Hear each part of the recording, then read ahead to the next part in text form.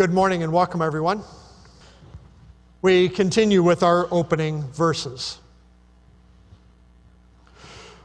O Lord, I give my life to you. I trust in you, my God. Do not let me be disgraced, or let my enemies rejoice in my defeat. No one who trusts in you will ever be disgraced, but disgrace comes to those who try to deceive others. Show me the right path, O Lord.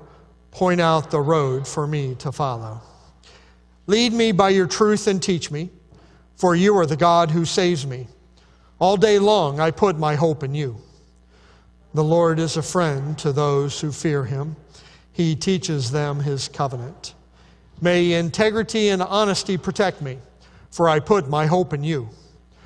Glory be to the Father, and to the Son, and to the Holy Spirit, as it was in the beginning, is now, and will be forever. Amen. Let us pray. O Lord, by your bountiful goodness, release us from the bonds of our sins, which by reason of our wickedness we have brought upon ourselves, that we may stand firm until the day of our Lord Jesus Christ, who lives and reigns with you and the Holy Spirit, one God, now and forever. Amen. Be seated, please.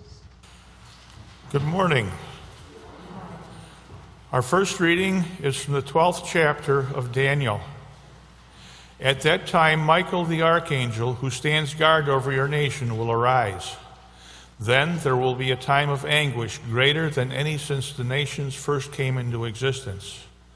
But at that time, every one of your people whose name is written in the book will be rescued. Many of those whose bodies lie dead and buried will rise up, some to everlasting life, and some to shame and everlasting disgrace. Those who are wise will shine as bright as the sky, and those who lead many to righteousness will shine like the stars forever. This is the word of the Lord.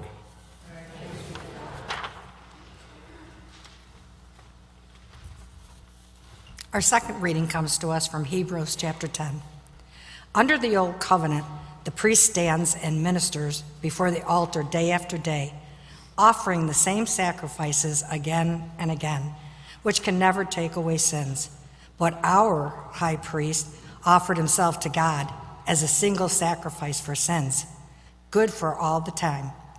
Then he sat down in the place of honor at God's right hand. There he waits until his enemies are humbled and made a footstool under his feet. For by that one offering, he forever made perfect those who are being made holy. And the Holy Spirit also testifies that this is so. For he says, "This is a new covenant I will make with my people on that day, says the Lord. Will put my laws in their hearts, and I will write them on their minds." Then he says, "I will never again remember their sins and lawless deeds." And when sins have been forgiven, there is no need to offer any more sacrifices. And so, dear brothers and sisters, we can boldly enter heaven's most holy place because of the blood of Jesus. By his death, Jesus opened a new and life-giving way through the curtain into the most holy place. And since we have a great high priest who rules over God's house, let us go right into the presence of God with sincere hearts, fully trusting him. For our guilty consciences have been sprinkled with Christ's blood to make us clean, and our bodies have been washed with pure water. Let us hold tightly without wavering in the hope that we are firm, for God can be trusted to keep his promise.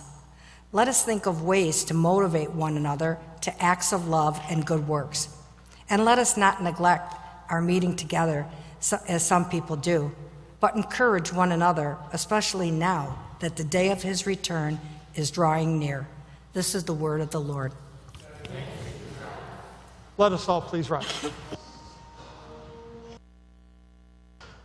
The Holy Gospel according to St. Mark, the 13th chapter. Glory to you, O Lord. As Jesus was leaving the temple that day, one of his disciples said, "Teacher, look at these magnificent buildings. Look at the impressive stones in the walls." Jesus replied, "Yes, look at these great buildings. but they will be completely demolished. Not one stone will be left on top of another. Later, Jesus sat on the Mount of Olives across the valley from the temple.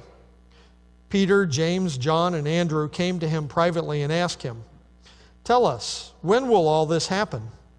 What sign will show us that these things are about to be fulfilled?" Jesus replied, "Don't let anyone mislead you, for many will come in my name claiming, 'I am the Messiah.' They will deceive many. And you will hear of wars and threats of wars, but don't panic. Yes, these things must take place, but the end won't follow immediately. Nation will go to war against nation, and kingdom against kingdom. There will be earthquakes in many parts of the world, as well as famines. But this is only the first of the birth pains, with more to come. When these things begin to happen, watch out. You will be handed over to the local councils and beaten in the synagogues. You will stand trial before governors and kings because you are my followers. But this will be your opportunity to tell them about me. For the good news must first be preached to all nations. But when you are arrested and stand trial, don't worry in advance about what to say. Just say what God tells you at that time. For it is not you who will be speaking, but the Holy Spirit. A brother will betray his brother to death. A father will betray his own child. And children will rebel against their parents and cause them to be killed. And everyone will hate you because you are my followers. But the one who endures to the end will be saved. This is the gospel of the Lord. Praise to you, O Christ. Be seated, please, and invite the children to come forward.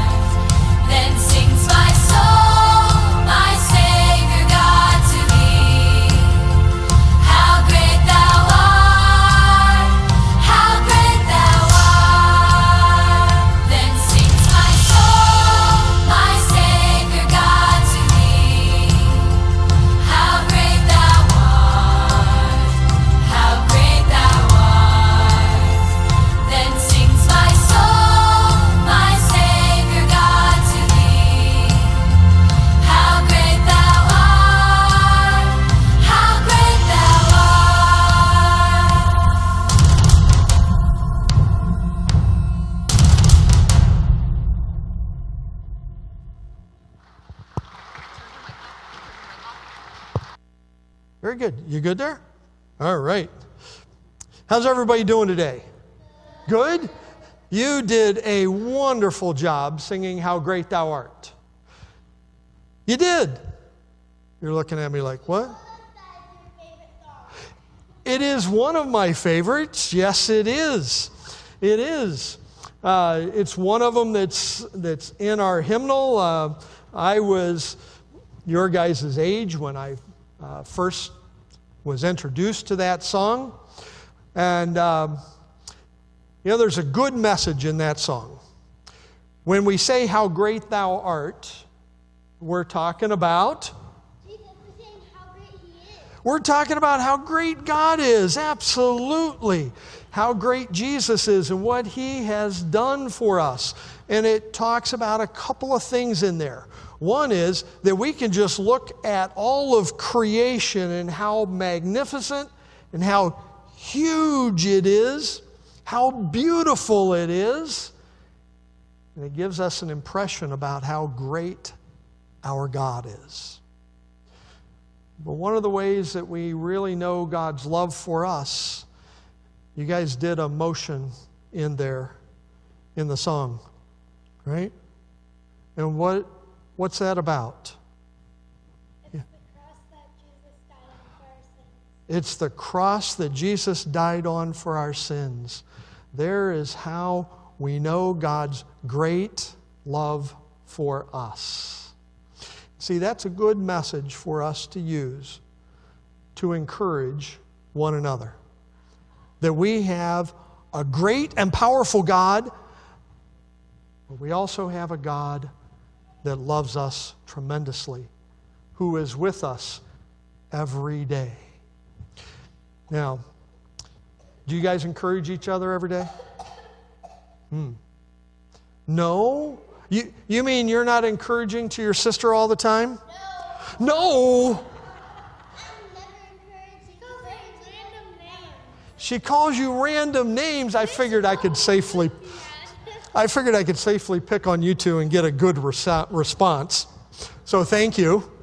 I appreciate that. You see, sometimes we are not as encouraging as maybe we could be. And that is the truth. Yes. God comes to us and encourages us when we're having a difficult time in His Word, but especially with His people. With music, and we give people a pat on the back, and we tell them thank you for things that they have done, and that we appreciate it. Right? It's good for us to reflect upon that, because we can always grow in encouraging one another. Right? Let's fold our hands, let's bow our heads. Gracious Heavenly Father, we thank you for this song that has been written and these children in singing it. Help us, Lord, to be people of encouragement, to share your word of who you are, what you have done for us. Help us, Lord, to be thankful for the many blessings that you've brought our way. In Jesus' name we pray. Amen. Thank you very much. Grace, mercy, and peace be unto you from God the Father, Son, and Holy Spirit. Amen. Dear brothers and sisters in Christ, the discipleship concept that we're going to cover today is encouragement. I would like to begin by having you think about someone who has made a positive impact upon your life. So just think of who that person is, first of all. Then, did they do something or say something that was really important to you, that was encouraging or motivating? And what was it that they did? And what was it that they said to you? Now, I imagine you probably had something immediately come to mind. Maybe it was an event or a time where they noticed something good in you. There was some potential, there was some ability that they felt could be great with some development. And you appreciated the fact that they took notice of you. And what they noticed, it got your attention. And maybe it even led you to look at yourself differently, and it gave a direction for you in your life. Maybe they noticed some particular trouble that you were facing. There was some circumstance in your life that was difficult, and they took the time to listen to your problem. And they responded with some words of forgiveness and hope. And the idea was for you to be able to experience some better days in the future. This focus of forgiveness to be able to put the past behind and hope for a better future. You appreciated their care and their concern as you experienced this time of difficulty. Maybe they noticed that you were struggling with something and they offered to teach you or to help you with whatever it was. They took the time to share some of their skill, their expertise, some of their experience in life. They put it into practice, and you benefited from it. Often, encouragement and personal growth are connected. When you go through a time of difficulty and somebody comes along and encourages you, it leads to personal growth on your own part. This concept of encouragement is very frequent in the Bible. If you read through, you're going to find encouragement all over the place. Now, you might say, well, I don't know. I've read the Bible. It doesn't seem real encouraging. But let me just provide for you a little bit of information here. The word encourage is used 92 times in the Bible. The word encouragement is used another 17 times. And the word courage is used 50 times. That's a fair bit.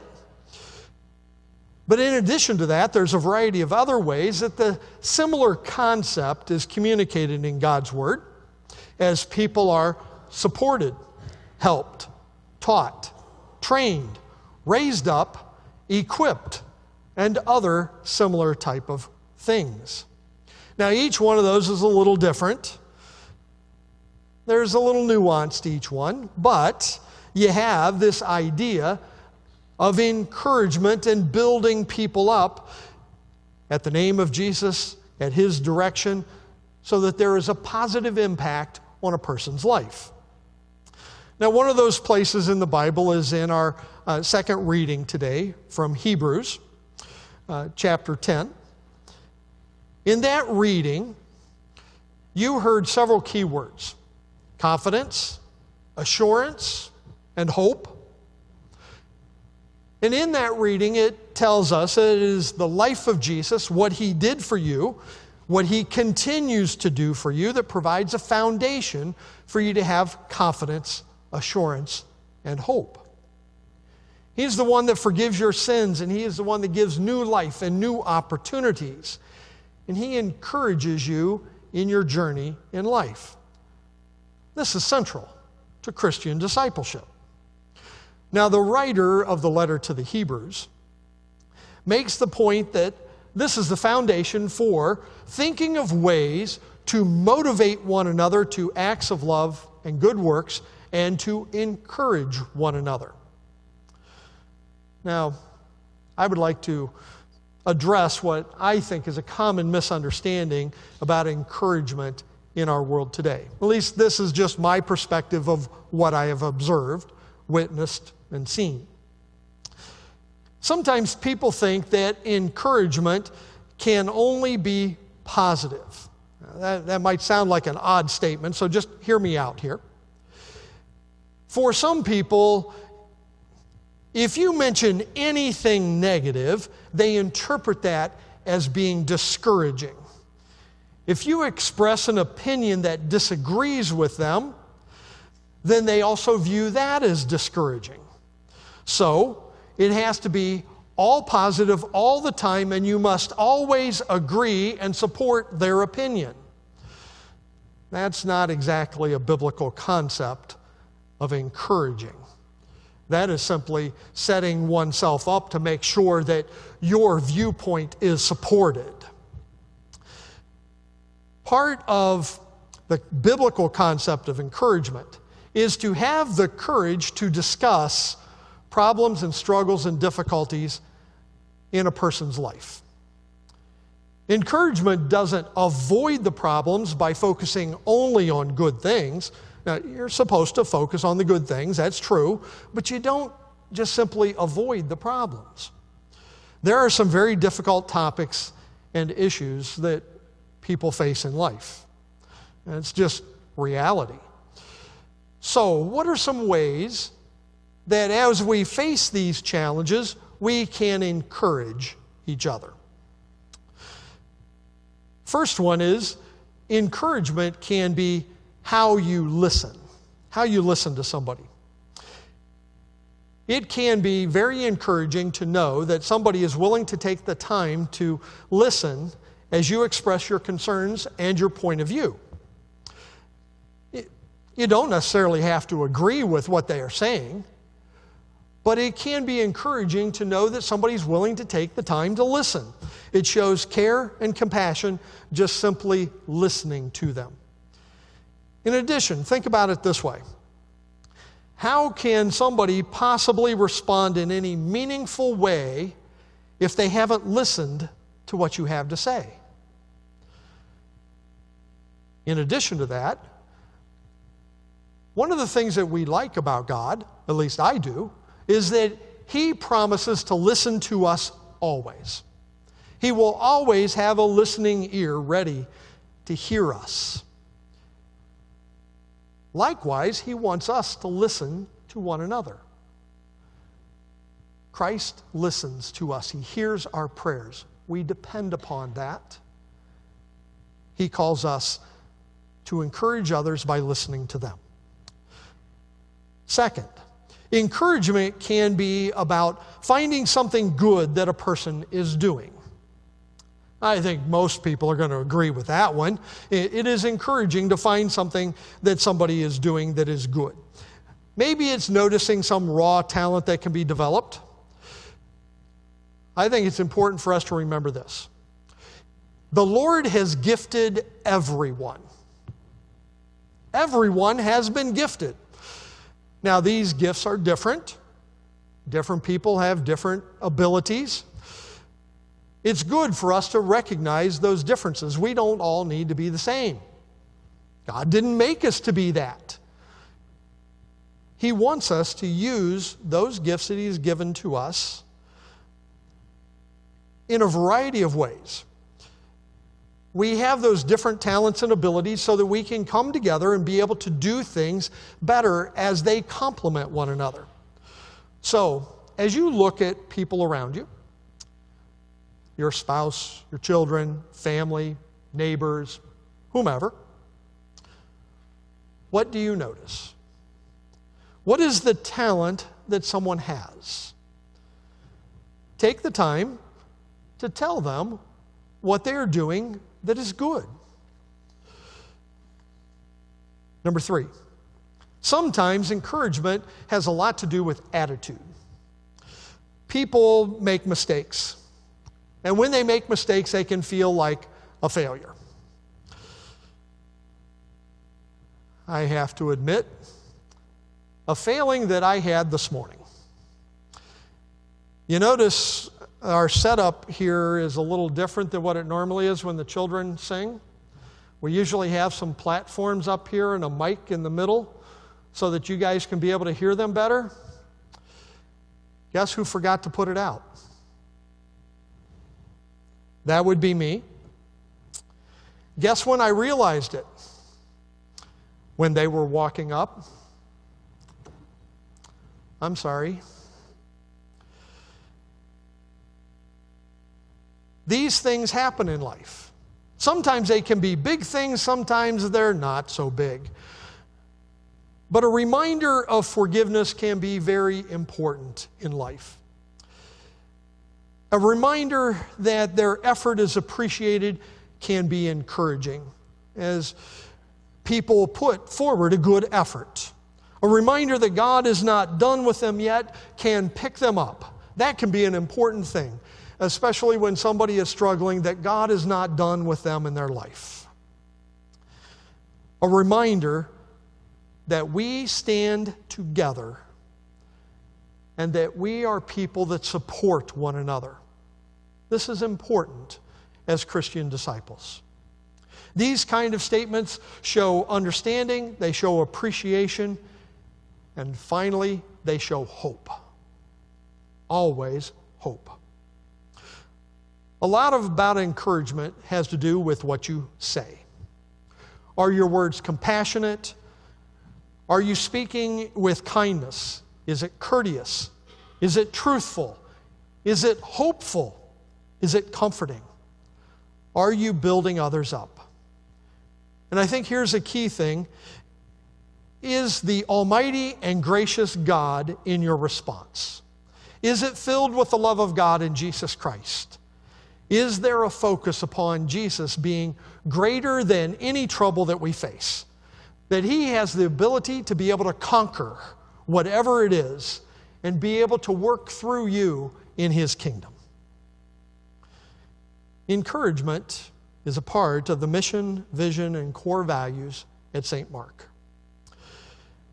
If you happen to have one of the inserts with "They'll know we are Christians by our love," on the back side of it is printed our mission, vision, and core values. I had it printed on the back of that for this very reason. It was just in early October that we adopted this for our congregation. And so this is now the distribution or beginning of the distribution of this information. So this is the, we're getting this information out to everybody. I want you to notice the St. Mark vision statement. It says, "We are a courageous church, faithfully responding to our community with love, care, and grace." Now, I mentioned 2 weeks ago about St. Mark. For many years was the St. Mark Lions, had to do with the school being the Lions, and a lion is known for courage. Absolutely, courage. It's an important thing. It's a symbol of courage. I now want you to take a look at the leadership line. Under the core values, third one down, "We seek to empower our members in their skills by encouraging them to serve in the church and the community with their gifts." Empower in their skills by encouraging them to serve in the church and in the community with their gifts. Courage and encourage are obviously related. I mean, they're similar words. How are they related? Encouragement builds courage. Encouragement builds courage. How is it that we develop courage to do things? We need to know or be reminded that we're good at something, that this is an important thing. That helps us to have that encouragement, helps us to have the courage to continue to do that, or maybe even to start something that you haven't done before. This is part of how we build one another up. It's important for us as disciples to be people who encourage one another. Now, this doesn't mean it's going to be all positive all the time. That's just a reality. Yet, even in the difficulties, troubles, and challenges, there is encouragement and hope. You see, we have a God of hope. Now, I would like to point out that even during grim situations in the Bible, there are consequences for sin and violating God's law, but still the Lord provides words of hope and encouragement. When I mentioned earlier about encouragement is throughout the Bible, you may have had the thought come to mind, well, I've read some of those Old Testament stories. I don't see much encouragement in some of those. And you're probably right. There isn't a lot. Because a lot of that had to do with writing down what was the situation, what was the consequences for the sin. But I would like to encourage you to do this. As you read such stories, find the words of hope that God provides. You see, there's concepts in the Old Testament such as the Lord will save a remnant. What does that mean? There's always going to be a core group, a faithful group that God is going to save, that is going to be redeemed, that's going to be brought out so that God's kingdom will continue. The remnant, that's the faithful, those that God continues to work in and through. There's things like the Lord will send a Savior, the Lord will send a Redeemer, one who is going to forgive their sins and bring them new life. They'll even have just little phrases like the Son of Man. And you see that in the Old Testament. It's like, well, what in the world's that?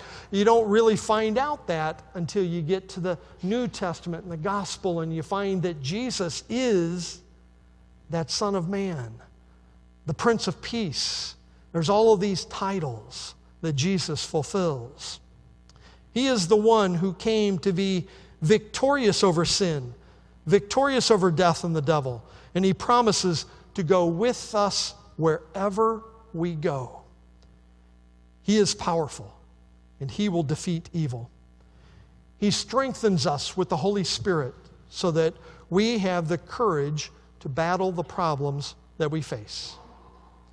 So we are people of encouragement.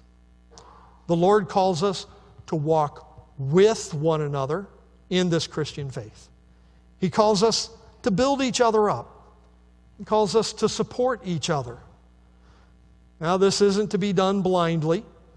This is to be done thoughtfully, with love, care, compassion, grace, understanding, and always with hope. Why do we have to end with that hope? That's very, very important. There's always hope for us to have a better future in Christ. We are people of love and of faith and of hope. God working in and through us, encouraging us and leading us to encourage one another. In Jesus' name, amen. Now may the peace of God, which transcends all understanding, keep our hearts and our minds in Christ Jesus. Amen. Let us rise and we'll confess our faith together in the words of the Nicene Creed.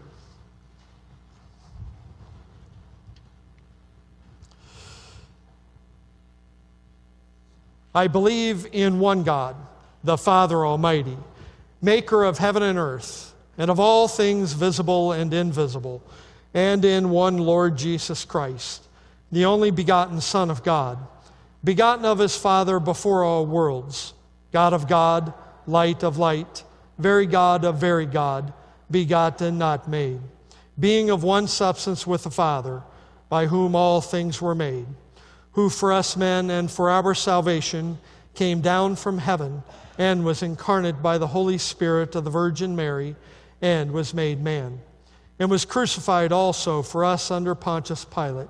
He suffered and was buried.